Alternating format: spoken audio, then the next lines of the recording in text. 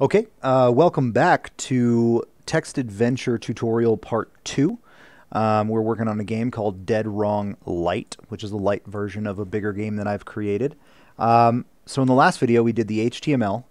We put all the basic game elements we're going to need in order for us to get the programming to work and make sure that it all works the way we want it to. And then that's pretty much it. We just left it there. So with this video, we're going to start working on the JavaScript.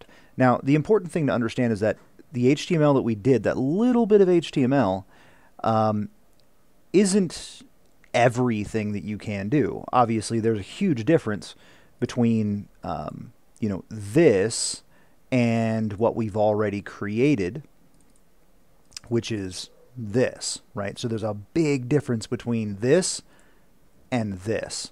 So, and the only difference between these two things, honestly, is CSS and HTML.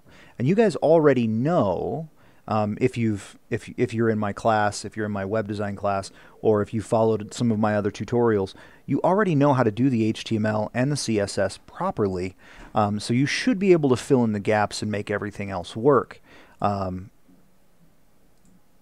But we're just going to focus on the JavaScript for this series. So with that in mind, let's get to it. Now, there's one more step that we need to take before we start programming, which is planning. We want to make sure that we understand, or we at least can visualize, where we want everything to go. And so I'm going to show you a planning document that I've been working on for another game, which will give you the idea of kind of what I'm talking about. So this is a game that I'm working on. It's just tentatively called Asylum, and my son and I are actually working on it. We've been planning it out, and this is the game map that we're looking at using. And so kind of the way you should think about these adventure games is that they're on a grid. Now, Dead Wrong is on a 3x3 grid, just like Asylum, the one that we're working on, and yours are going to be on a 3x3 grid as well, which gives you 9 locations. If you want to make it bigger, you can. It's just let's say you go to 4x4, then you end up having 16. You're adding an extra 5 locations that you didn't have to worry about programming before. So sticking with a 3x3 for your first game is probably the best idea. And then after that, you can expand it and make it more difficult. So 3x3 is fine. And all you have to do is just create a 3x3 grid in, say, Google Drawing, which is where I am right now. And then you just plan out each room. So you just write out the names of the rooms, where you want your character to start.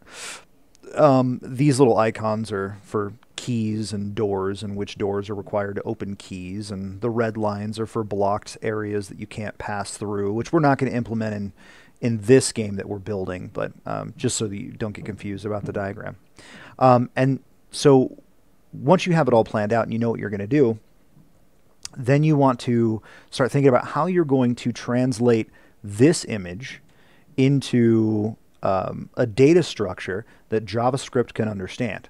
And the simplest way to do this is with an array. And if you remember, arrays are essentially just it's a little container, and it's a data structure that has little compartments in it, and each compartment is indexed, and each index is represented by a number. And so we'd have, where's my pencil tool? Let me just scribble. All right, so you'd have an index here. The first index is going to be a 0. Second index is going to be a 1. Third index is going to be a 2. And the fourth index is going to be a 3. And so that's the way it's represented. So this data structure, if you think about it like this, it really just creates a line of indexed areas, and if you put one of these locations into each index, you just have a line of these locations. Now we want them in a grid. Now all we have to do is tell our program to treat it like a grid whenever you're moving around. But what we can do is, so let's say we want electroshock room in location 0. We want the lobotomy room in location 1. Morgan 2, 3, 4, 5, 6, 7, and 8, and so on. And then it becomes easy to think about how you're going to turn this map into an array. You just, in 0, you give it, you tell it electroshock room. In 1, lobotomy room. In 2, morgue. In 3, kitchen. In 4, doctor's office. So that's kind of how you can think about how you're going to build your map using data structures that we've already learned. So let's do the first step. Let's go ahead and build that array. So I need a script section. All right. And in the script section, I'm going to create a new array. And that array is just going to be, if you remember how to create arrays in JavaScript, you just start it with a var keyword, letting them know that we're creating a variable. I'm going to call this map, var map, and I'm going to say it equals just an empty array.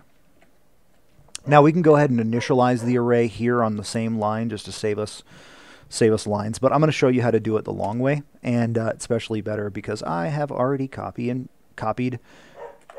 Oh, maybe I haven't. Oh, well, let me go ahead and copy from. Yep, let me go ahead and copy it from my dead wrong code right here. Copy, and then we'll go back. So you can go ahead and build the array, type in everything, but I've already copied and I don't want to type that much on this video. So, okay, so what we have now is we have an array called map, okay, and this array has 1, 2, 3, 4, 5, 9 indexes in it. And that's great because we have 9 different locations we want to visit. And then what I do is in each map location, I would put, instead of, actually I probably should have typed these. In each map location, you're just going to give it the name of that location. So, yeah, mine are all headers and whatnot. This is just so that they're represented by graphics. So, but you have your name locations. So, office, supermarket, things like that. All right, and I will go ahead and change this between videos. I'm not going to worry about it right now. But so you just put a text string in there that says the name of the location. And then down here, you want another variable called map location. And you want to initialize that with wherever you want your player to start. And we'll say they're going to start dead in the center, which if you think about the way our grid's represented, right in the middle would be map location 4. So we can have them start at map location 4. Okay, so now we have an array and we have a place where our player is going to begin. We're going to have a place where the player is going to begin their journey. And the last thing we want, let's see, we want to initialize an output. So we've built an output up here with our paragraph element.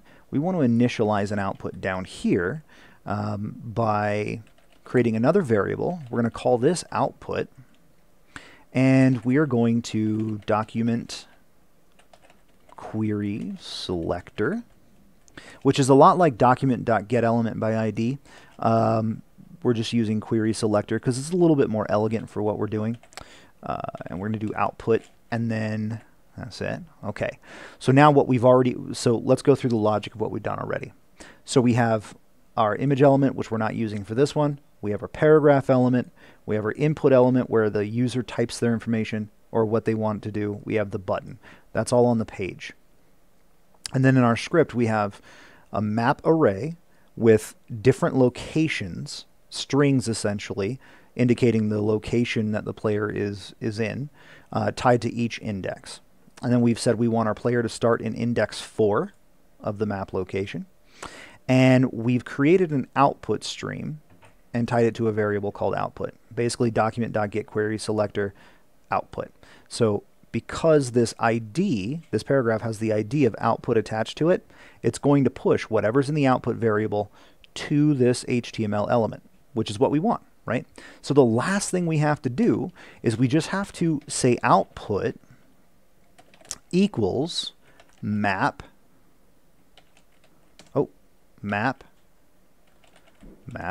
location. Okay, so now what that's going to do is that's going to say essentially push to the output variable, which is in turn pushing to the paragraph element, whatever is in the array of map at the map location index, which we've set our map location index to be 4. So now if we were to save this and run it, now we should have